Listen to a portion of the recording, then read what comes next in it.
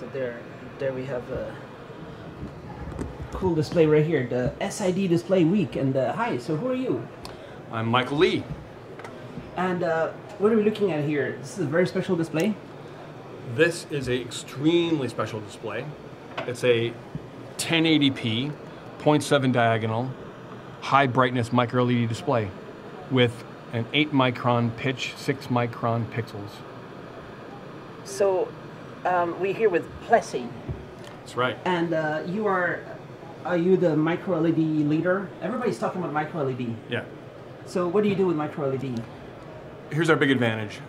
Our advantage centers around the fact that we make these displays monolithically. So on a wafer, which I'll show you a picture of, all the displays are on one wafer as opposed to trying to make individual LEDs and transfer them to a substrate or to a wafer to manufacture a display. This allows us to go to sizes that are below 10 micron.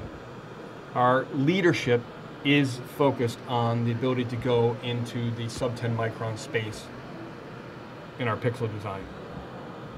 So this is perfect for this like heads-up display Heads-up displays for augmented reality, yeah, and virtual reality. That's the market. And so we'll be able to go down to, and we can go down to, all the way down to 1 micron if we wanted to, right? And we're targeting, and we have customers, OEM customers that we're building for. One of them is Vuzix, who's here with me today. And we're building micro displays for their AR headsets, for their Blades AR headsets.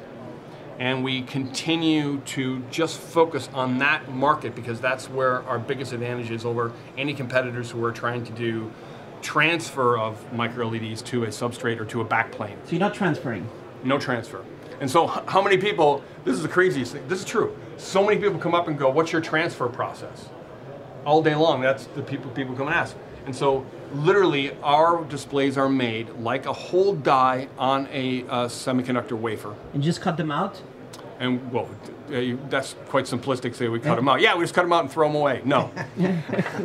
So what we have to do, and what the big I think, eureka moment here is for us, is that we have to bond these to a matching backplane to drive the individual pixels, which means that the tolerances, you can imagine if you got here we have a 6 micron pixel that then has to match up with a 6 micron backplane, but that literally those connections, or those bump connections, are 1 micron in size. So they can't even be out of alignment more than a half a micron. That has been our big breakthrough. So what you're looking at here are 2 million pixels, all aligned with a matching backplane that we can drive like a normal TFT, like a normal display system. 2 million pixels and 0.7 inch? At 0.7 inch diagonal, right? And this is 1080p. This is in low brightness mode right now. Can we speed up the brightness even more? Can you sure your camera can handle it? Let's try. How bright does it go? A lot. How bright do you want it? Oh. Exactly. It goes a lot brighter than this, too. Yeah. And so why it has to be bright is because when you're using an augmented reality headset, which is transparent, and you're using it outdoors, you don't want to have to fight against the ambient light to see the image. So we want to be able to drive it harder when you're in conditions where there's brightness or you're high brightness outdoors, those kinds of situations. So 0.7 1080p, what is it, dots per inch, or what do you call it, PPI, or? What is a PPI? Wait, Sin? It's thousands. Pixel per? So it's 1920. Micron will be 3,000 PPI. 3,000 PPI. Yes. That's very high for the industry. Yes. Yeah, that's one the highest. of the leaders. Yeah, this is the highest. And the whole reason is because we don't have to move each one of these individual pixels to make it work. We make the whole thing in one die, one design. So you'll have a wafer, and there'll be a bunch of them in the wafer? Yeah, I think we should carry around more wafers as examples. But behind Wei-Sin here, you can see an example of a photo, let's say, of our wafers, right? And this is exactly where this die came from, as a matter of fact. There's your 0.7 inch diagonal, 1080p, nice 6 micron pixel wafer. And the point to make here is they transfer this process an entire wafer at a time. So it's not one LED pick and place like some of the competition. This is multiple displays en masse boom. Right. And And they have a bunch of- manufacturable, which right. makes it manufacturable. That's the other thing. So having a transfer process makes it very, very difficult to actually manufacture the thing. So in our case, it makes it something that's going to go into production in mass, we believe, right, in the future. How do you make this? How does it work? So, well, what we have here is the world's first wafer-level bonded micro display. See, this can only be done with the GaN-on-Silicon technology, and this is only possible because our epi wafer, we can grow them and make them very flat. And when these wafers, very flat wafers, we then combine them with the CMOS backplane, and that's how you can bond them. So we think this is a big breakthrough, and it shows that there's a manufacturable way to make these displays. So it's a GaN on silicon. What is this? So GaN-on-Silicon is a competing technology. The conventional incumbent technology is GaN-on-Sapphire. There are severe limitations for GaN-on-Sapphire. The wafer bow is quite high. They are not able to do wafer level bonding. So, but with GaN-on-Silicon is something that Plessey has been working on for close to the past 8 years, and we have perfected the epi technology, and we can make the wafers very high quality and very flat, and that is the requirements to do the wafer level bond. Right, be able to process them. So this is perfect for micro displays. It's Yes. only for micro displays. It's only for micro displays. That's You're our not making a big application. TV. And we wouldn't want to do that because then we're competing against, incumbent technologies like OLED, et cetera, where this really, really allows us to have a benefit is getting down to small sizes, but then also achieving extreme levels of efficiency, which means you don't have to have a tethered headset. We're talking about something that can be driven from battery, such as in the Vuzix blades that we're using, that we're enabling. So the Vuzix blade looks awesome and really fantastic, but this is you getting into how much more brightness? And you announced this in a press release, right? Yes, it's That you're gonna be in the next gen, maybe. it should be significantly brighter than even the blade is currently. But the big win here is if you look at the display engine inside the blade today, it has a front lit DMD from Texas Instruments actually, and behind it there's a flashlight full of LEDs. So it's this big box that's literally maybe this wide. This I mean, you long. make it small, but it's big. It is. It's large. When you put it in a headset, it's large. Yeah. Yes, but it's the coolest, slimmest pair of smart glasses out there today.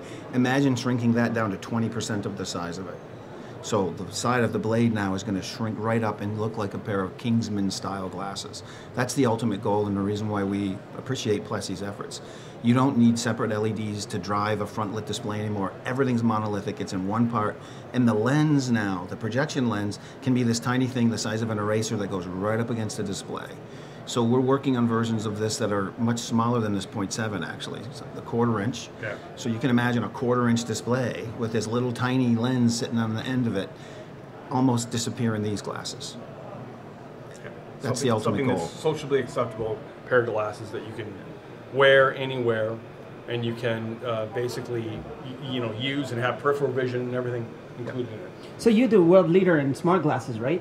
Yes, we are. And so why do you go over to... I love that, man. Why do you go over and work with Plessey? It's just leading class of...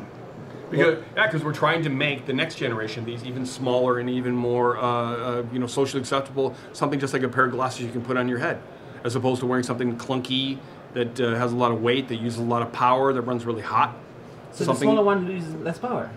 Less power and more efficient. The other thing is they have a process that proves it can be done in a monolithic fashion. You can make an entire display on a piece of silicon, do this, you call it bonding process, where it just moves it over to another CMOS part that's got the backplane on it, and this works. And everybody else is trying to figure out how to make color, or they're trying to figure out how to transfer the LEDs, or there's lots and lots of problems. I really believe Plessey is further ahead than most folks at having solved the issues associated with making monolithic micro-LED displays. I guarantee you that we're ahead of all folks. There's like nobody else is doing this because they all are investing in transfer technologies. So we're leader in the we are the leader. That's How do you it. do this transfer, what do you call, not transfer, sorry, bonding to the CMOS, what does that involve? All right, so we have a proprietary process here which involves a metal and oxide bond. So We have also a CMP process to planarize both wafers, and then we bond the LED wafer with the backplane. So you bond this stuff with the CMOS. That's right. And what does the CMOS do? So the CMOS is used to drive the LEDs, and that's how we get it's an active matrix backplane. This is just a bunch of LEDs right here? Yes. A bunch of micro LEDs, and then you need something to trigger them. That's right.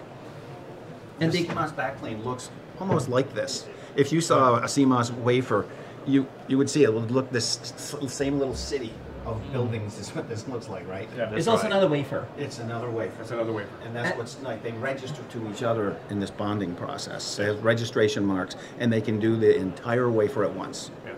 But isn't it a big challenge to align both things perfectly right? Yes, that's the most difficult part, and one of the requirements in order to do so is both wafers must be really flat, because we're talking about 8 microns here, the pixel pitch, and when both wafers are really flat, that's how it's only possible. And you have a system to just automate that, or somehow you get it done. Well, we have developed a process to ensure that both wafers are truly flat, and then to bond them. So you've been working towards this dream for a long time, right? To get to the ultimate AR dream, right? And this is going to help. Well, this is a big step in the right direction. There's lots of electronics that are shrinking in size. Silicon gets smaller and smaller, et cetera, but the display and the optics are the two hardest parts to make an AR display system that looks like people would wear. And I gotta say, there's lots of products out there today, and not many of them are being successful, if any, because you do look like you just stepped off the Starship Enterprise when you put them on. Once that problem is fixed, socially acceptable, these things are going to fly off the shelves because they offer and do so much for the user. So there's no waveguide, it's just a lens looking directly at the display? Well, you need both. You have to have a waveguide, yeah. Yeah. Ultimately, you still got to do this pupil expansion where you take this little tiny image that comes out of this little tiny lens and expand it to put it out in front of you and float it in space. And Vuzix is an expert on waveguides. We have our own manufacturing facilities, et cetera. We have surface relief grading versions, and we have holographic versions of waveguides, et cetera. We're not experts at display. Right, so that's why the relationship works so well, because we can match our display technology with your waveguide technology. And that coupling of those two optical capabilities is what allows us to unlock the Kingsman style glasses. Right. Yeah. Everybody's going to be wearing those? I think everybody's going to be wearing them. For one, if you want to get into that, it's basically like, aren't you guys getting a little bit sick of reading about people looking at their phones and crashing into each other on the roads? I mean, it's a bit ridiculous, right? So this is something that unlocks that allows you to have that information at your fingertips. Another thing is just information that you're getting, not just think about maps, but any kind of information you're getting in all different kinds of scenarios that that empower you. So it doesn't have to be this hugely deep augmented reality. It's just getting information to your eye that you need to enable what you're doing. Now, but these glasses do have location-aware capabilities, right? Yeah. They can use the GPS in the phone or in the glasses. Yeah. And so when you're looking in a particular direction, for instance, Yelp runs on our Blade today. I can use it on the street in San Francisco. I walk down the street and the restaurants come up with their names. If they're behind the wall, I can get their Yelp scores and everything, and it's location-aware content, meaning it's related to the directions that I'm looking in. Yeah, cool. And here we say red, green, and blue. This one is blue. You can do all colors? Yep, we can do all colors individually. How does that work? So it's just like you have all three in there? Yeah, so on green, right, so this is done with our gallium nitride on silicon or GaN on silicon process, right, in blue. But we can also do the exact same methodology for green.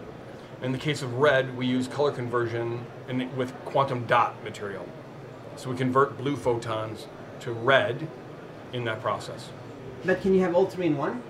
So or you have to choose one color in the device? No, so there's some things we can't basically tell you in regards to how we make all three colors work in the same projection system, but we are also working toward having all three on the same individual die.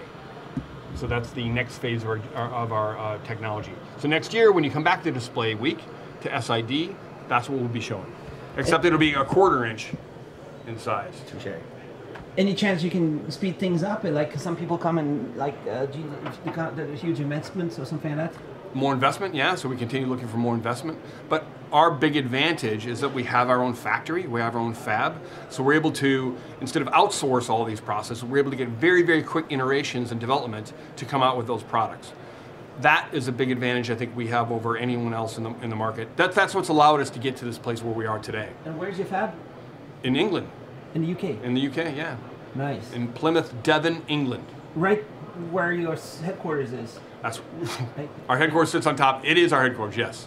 Cool. Absolutely. Yeah. All right. So looking forward to this future, even more AR solutions. Yeah, it's going to be cool.